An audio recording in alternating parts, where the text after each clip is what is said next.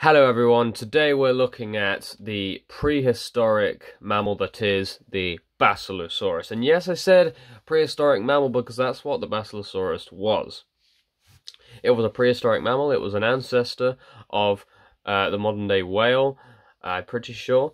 And it's a really interesting figure for that reason, well at least an interesting creature to have in figure or model form, because Basilosaurus does look like your typical prehistoric marine reptile. You know, it's long, it's slender, it's got these nasty teeth, it's big, it's huge. At least it was in real life, and it definitely is in model form here. So you would expect it to be a marine reptile, but actually it's not. Now, Basilosaurus lived after the dinosaurs, so it's not like a Mesozoic creature. So much like Megalodon, it lived after the dinosaurs. So yeah.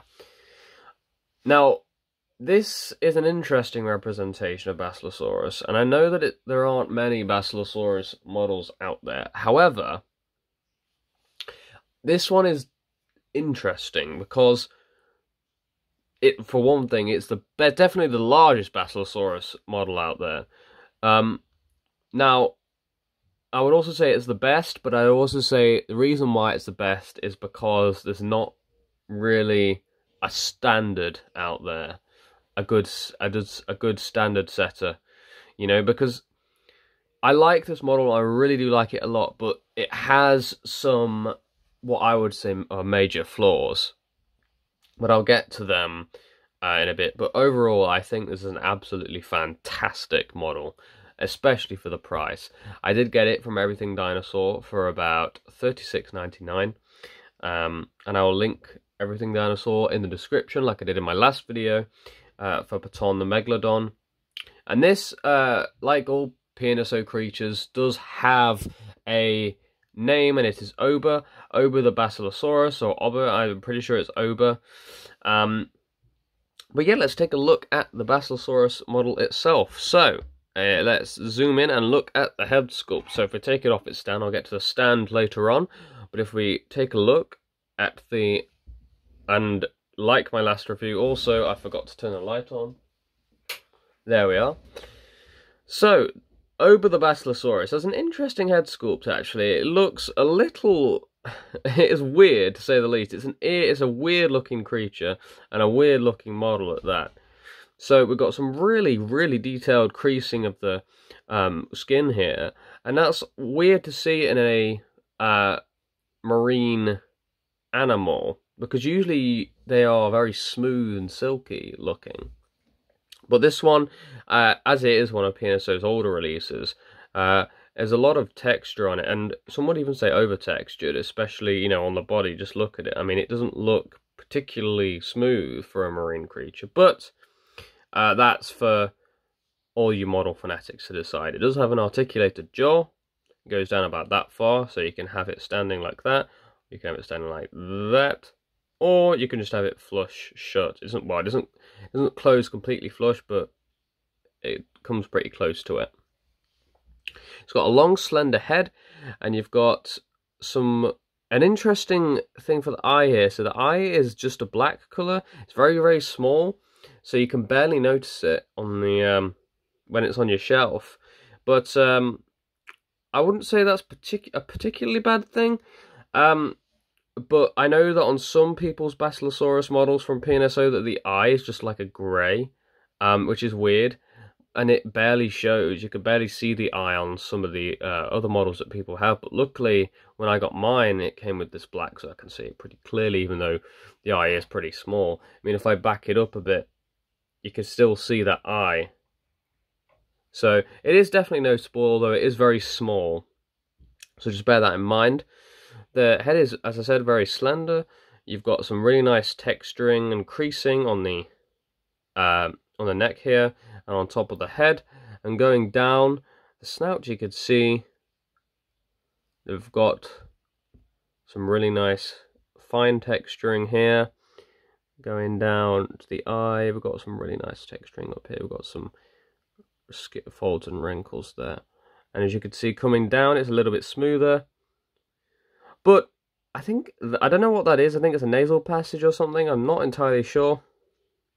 I'm not familiar with prehistoric whale anatomy, or whale anatomy in general, so I'm not too sure about that one. Knocking over the camera for a minute there. On the bottom, we have, again, some nice texturing on the neck and on the bottom of the jaw. You can see the outline of the jaw quite clearly there, although there is a bit of a seam because of the articulated jaw.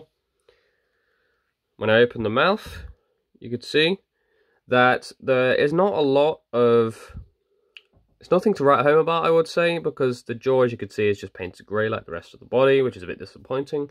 However, if we look at... If I just move this out of the way, if we can get inside the jaw here, you can see it's got some really nice pinkish paint here. Some really nice kind of whale teeth here. A lot of the marine mammals, or whales I should say actually, in this case, their teeth, they were actually predatory whales, so like the killer whale in the modern day. So we had Leviathan and we had the Basilosaurus, although they lived in different times, of course.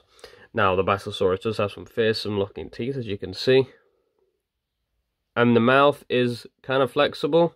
It's not as hard as the other parts of the body.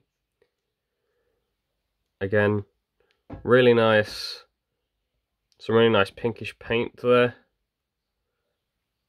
and you can see it's got some really nice counter shading at the back of the mouth compared to the front, because you can see you've got some pink and then you've got some white there. So I know I quite like that, to be honest. I don't think it's nice when mouths aren't entirely, the inside of mouths aren't painted entirely in a how do you say, an entirely pink colour. And then coming to the body, the main body here, which is very long, so I'll have to go, it's going to take a while to get through, but we've got some really nice texturing on the body here, some loads and loads of creases. As I said, it may appear to some to be a bit over textured,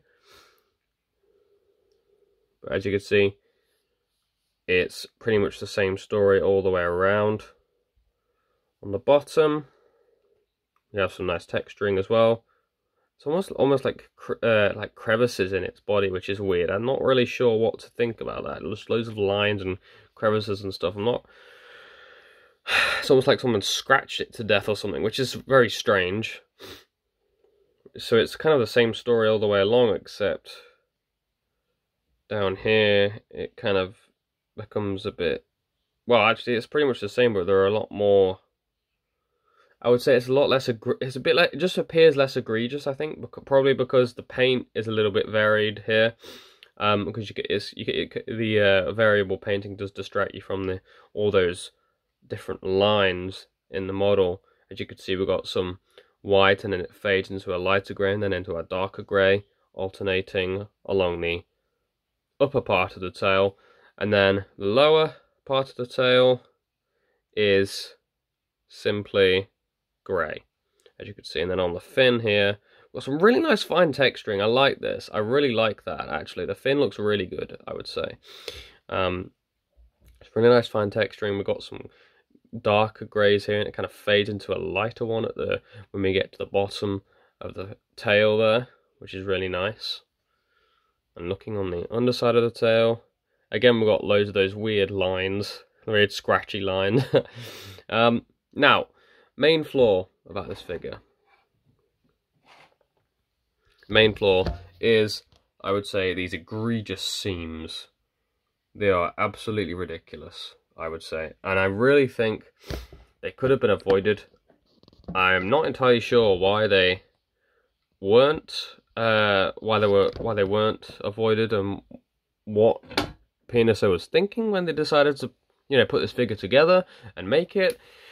It seems a bit puzzling to me, but with other figures like the Leviathan and the Megalodon, and even the Untitled from PNSO, the seams aren't as noticeable, but with this one, it's absolutely awful. The seams are terrible in this one. It's the main flaw with this figure, I would say. The main flaw, although it looks amazing from a distance, this figure, and the pose of it is so good. It looks so lifelike, like it's really like a massive sea serpent that's just really making its way through the water in a really, how would I say, sleek way. It's a really sleek looking figure. That's the word I was looking for.